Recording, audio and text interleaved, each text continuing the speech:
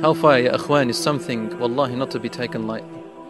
The majority of the reasons why Muslims end up in hellfire for a while, they are the sins that we take for granted. They're forbidden, but they're not major, and we don't take them as important. We say, it's just a sin, man, it's alright, just a little bit.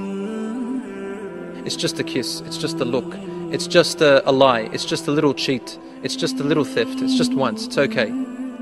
You keep doing it, you keep repeating it, that's the danger. So Rasul says with great sorrow, many of the people of my ummah will enter hellfire because they take minor sins for granted, and therefore that becomes a ritual, a habit for them. So some people have false hope. God will forgive me, God will forgive me. You're sick, you're ill, you need to cure yourself. God cannot be fooled, subhanahu wa ta'ala.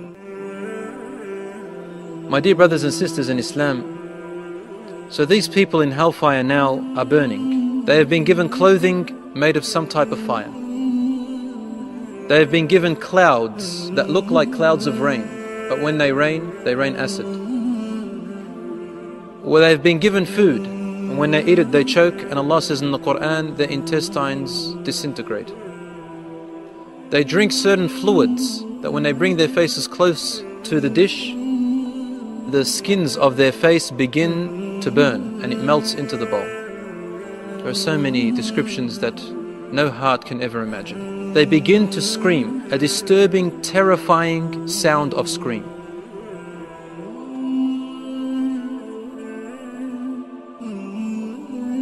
Saying, "Oh our Lord, please take us out.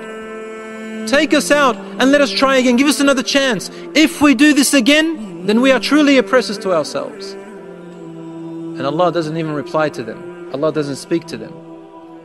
When they scream out like that, the angels who are in hellfire torturing them reply to them. They say to them, "Be quiet, silence. If you are to be returned, you'll do exactly the same thing. We have given you chances and opportunities and given you the warning. You heard it.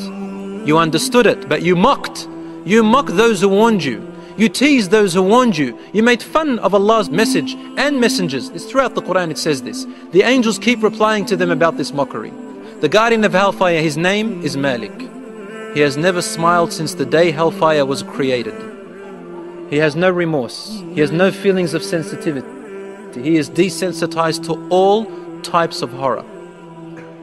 No feelings. Doesn't feel sorry for anyone. And he was the only angel in heaven whom the Prophet ﷺ, when he ascended up in Isra wal Mi'raj, he greeted him and he only replied without a smile. Every other angel smiled and welcomed him. He just said, "Wa alaykum as-salam."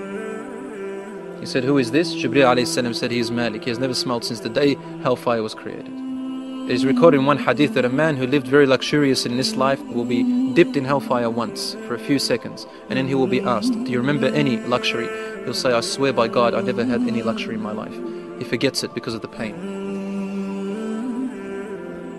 The people of hellfire will turn to the angels that are torturing them, then to the guardian of hellfire, and they will ask him, "Please, ask your Lord to perish us, destroy us. We don't want to live anymore. We don't want to live anymore." The reply comes to them after 1,000 years. They're waiting anxiously for that reply. Can you imagine? An anxious hope that you will now finally be destroyed. The reply comes to them, "You are to stay in there forever." And the disbeliever, the kafir, the rejecter of faith, the challenger will say in hellfire, "I wish I was turned into soil." Allahu Akbar. There are many types of tortures in hellfire. We ask Allah to save us from them. There are still Muslims in hellfire.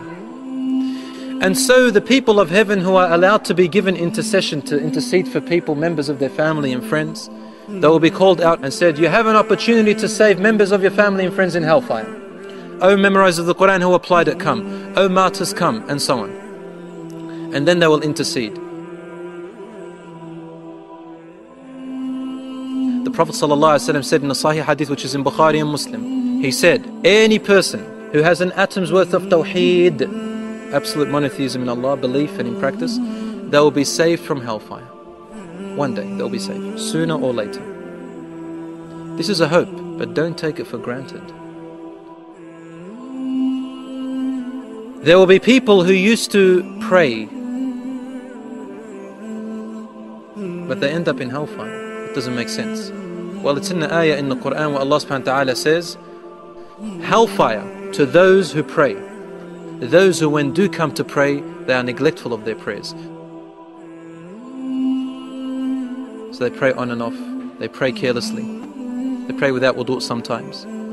They are the same people who do good actions just to show off in front of people. So when they pray to please people, to look like righteous people. These people end up in hellfire. However, some of them who prayed some prayers sincerely to Allah subhanahu wa ta'ala, or did some actions sincerely to Allah subhanahu wa ta'ala, after burning, they will have a spot on their head. And Muhammad sallallahu alayhi wa sallam, after people enter heaven, he'll keep coming out and going back in, saying, "Oh my Lord, there are still members of my ummah in hellfire. Please save them.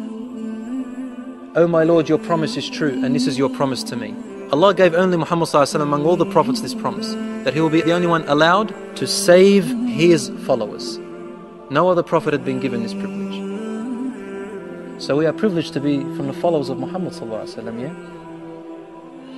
And so Allah will say to the angels, "Go to the request of my messenger sallallahu alaihi wasallam," because Allah loves him the most. Go! Every single Muslim believer that's in hellfire, that has an atom's worth of tawheed, take them out. And the angels will go looking at them, and they will know them by a sign. The sign will be the spot on their head, as we said according to the Sahih Hadith. They will save them and take them out, and they will take them to a particular river, the river of life. They'll take them there, and they are unconscious, and their bodies have been charcoaled, it's burnt. And they'll be placed into this river and washed, and then placed on the banks of the river.